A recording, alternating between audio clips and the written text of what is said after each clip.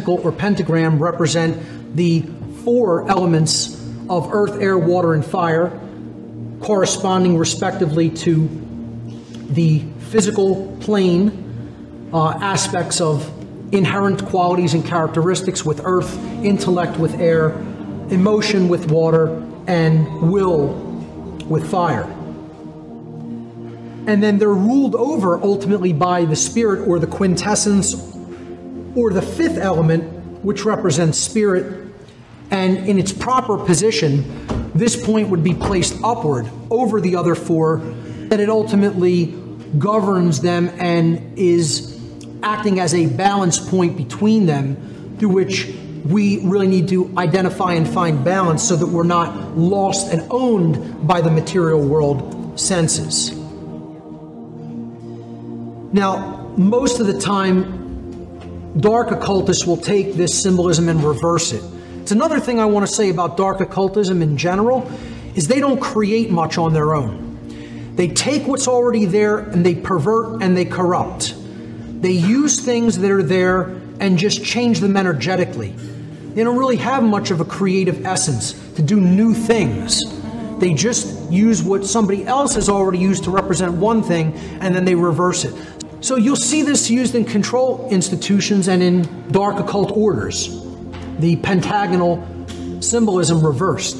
Here you see it in the Victoria Police's logo.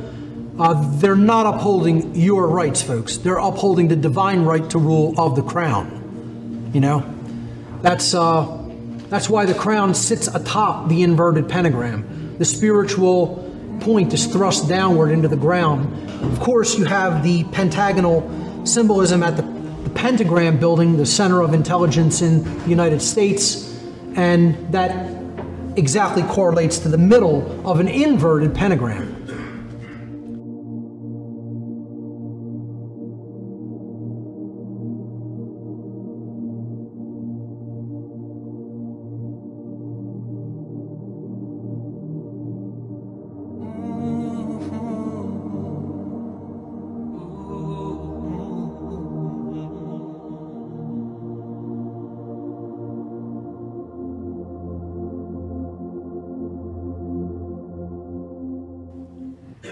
Now, when it comes to inverted pentagonal symbolism or pentagram symbolism, one of the best examples is the street system of Washington, D.C., just above the White House.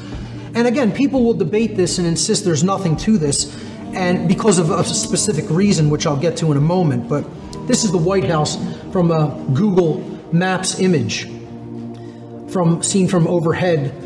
And you are, I believe, looking due north is in the upward direction. So directly above, in the northern direction, which Masonically is considered a place of darkness, pointing down toward the White House is an inverted pentagram embedded in the street system. Now, people will say, well, that's not even a complete reverse pentagram.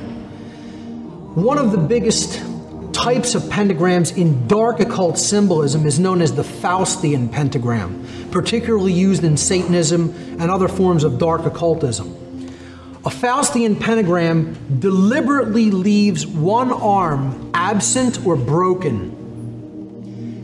And what that symbol represents is a pact with the evil or chaotic force in the world.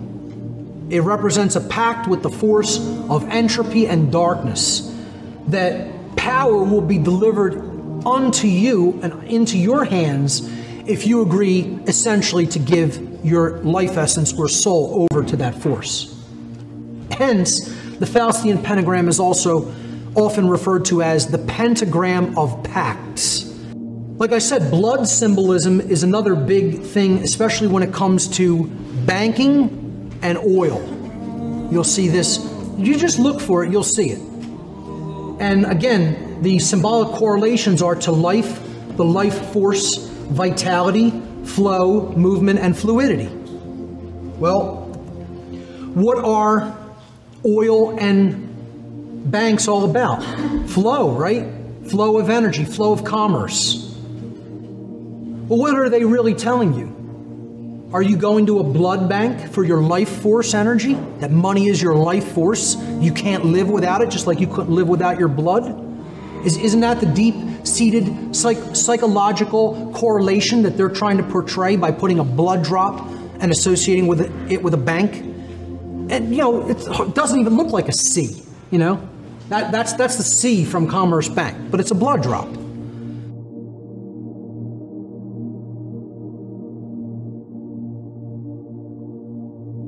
Let me just say it just openly, right out, in a way that is completely unambiguous.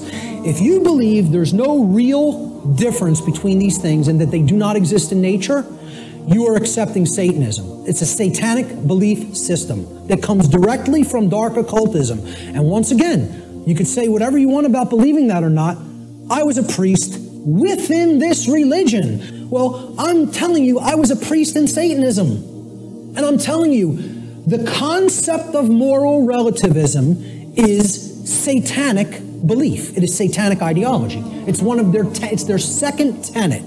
They have 4 pillars. The 4 pillars of Satanism are self-preservation is the highest aspiration, and nothing comes above it. The second tenet is there is no such thing as the objective difference between right and wrong. Right is what's good for me, wrong is what's bad for me, personally. And that's it. And I get to make that up based on my likes, preferences, and whims. Okay? The third tenet is social Darwinism, which is an extension of macrobiological Darwinian theory. Okay? Social Darwinism, an oligarchy or a ruling class gets to direct the herd because we know better. And it's just our right to do so because our intellect makes us superior.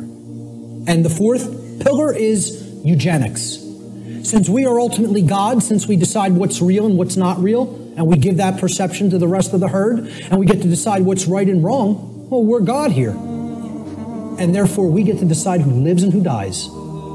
That's the 4 pillars of Satanism. And you know how many people believe that nonsense? A whole lot. Way more than people in the priest class of this religion, because they are propagating these tenets everywhere in human society. So many people are Satanists and do not even know that they are Satanists. It is a secret, infectious ideology. And you know what? You know how many people are in that mindset?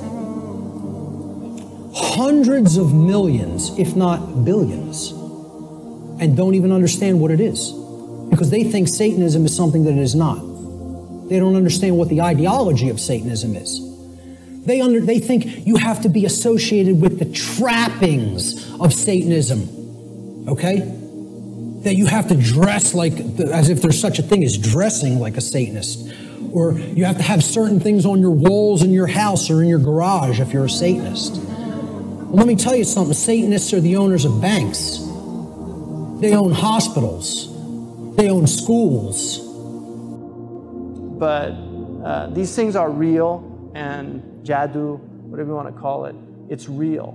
In the last few years, it's become much clearer to me how much this is actually a force working in the world.